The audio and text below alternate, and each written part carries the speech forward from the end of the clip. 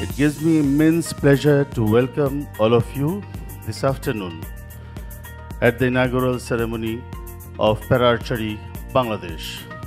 Para Archery has played role in Paralympic history since the very beginning, like many other Paralympic sports.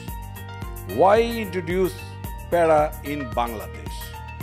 Continuous success of the Bangladesh national archery team has inspired the peoples of Bangladesh and around the world.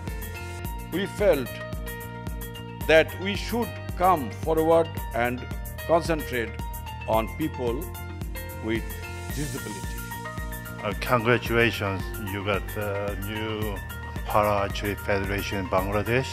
It's a great honor to be here and for celebrate the inauguration ceremony for the Para Archery in Bangladesh. I wish and I hope so you got a good success for the Para Archery as well as the normal archery in Bangladesh. So I'm delighted to be part of the inauguration of Para Archery in Bangladesh. Para Archery is a discipline of archery that shows that our sport is for all ages and all abilities. World Archery looks forward for success in Para Archery in Bangladesh, and we hope that there will be many men and especially many women in Para Archery in the future in Bangladesh. I believe that Para Archery Bangladesh is the medium to overcome all the barriers that faced by the people with disability.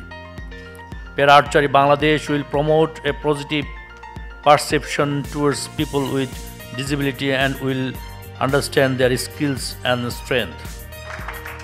We are now declaring the names of the newly president, Mr. Kaji Rajibuddin Chopol and General Secretary Mr. Muhammad Faisal Ahsanullah of Para Archery Federation Bangladesh.